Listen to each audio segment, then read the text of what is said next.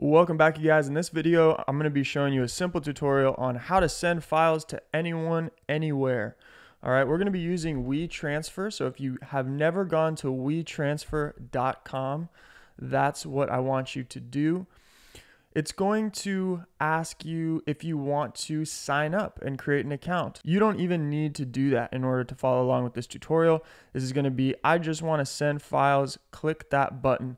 Now, the one thing that probably most of you guys won't have a problem with is the file maximum size for the free transfer is 20 gigabytes. Now, that's pretty big though, still. So I just had a client that requested I send a file over. So I'm going to be putting in her email address right there.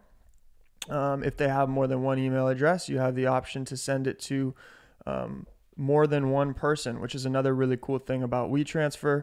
Then you can title it. So I'm going to title it podcast request and send a little message. Here you go.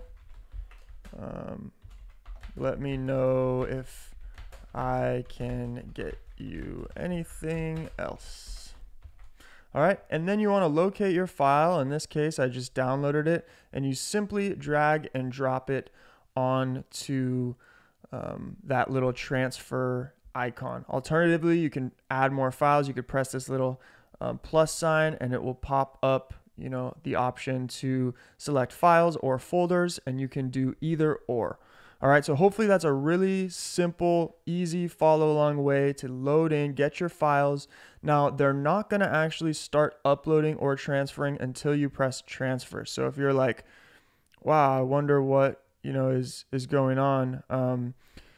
It's not uploading. Is it ready for me to press transfer? You're going to want to press transfer first. It actually looks like I can transfer 2 gigabytes at a time.